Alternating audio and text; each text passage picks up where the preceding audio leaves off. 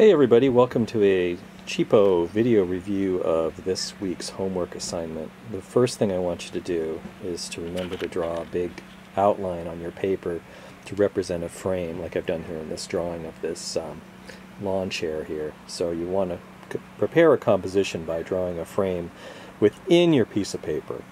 This is a good example of a line drawing, a really simple one that I did, with different thicknesses of line.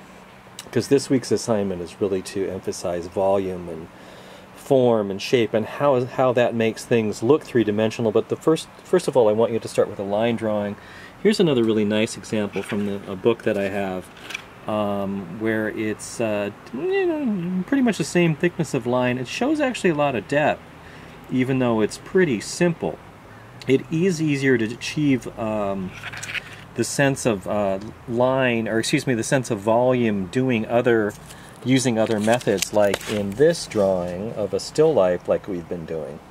Notice how much volume that shows. That would be the second drawing here, is something, choose something in the real world again, not from your imagination, that shows volume. Notice this shows 3D, objects in space, as opposed to the next one, which is, where's value?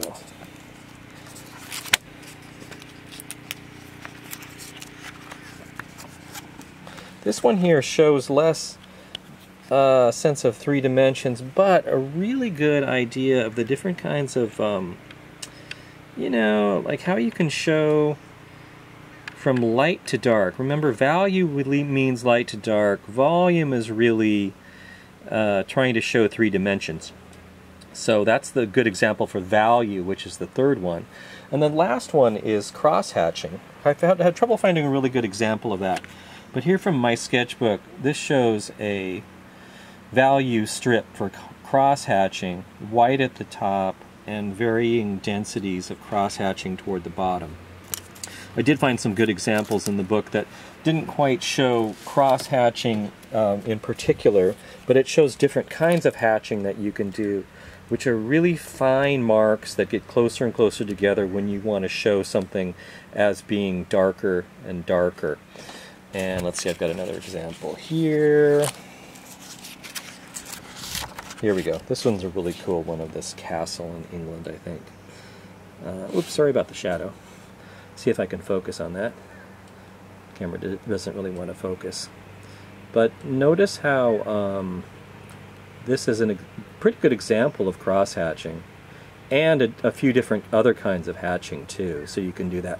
One of your options is to use your sketchbook instead of the large paper, if you feel like it, because it is kind of hard to do a large drawing with this kind of cross-hatching. Oops, and the camera doesn't want to focus. Sorry about that. Anyhow, so again, use the sketchbook if you need to on this the cross-hatching drawing.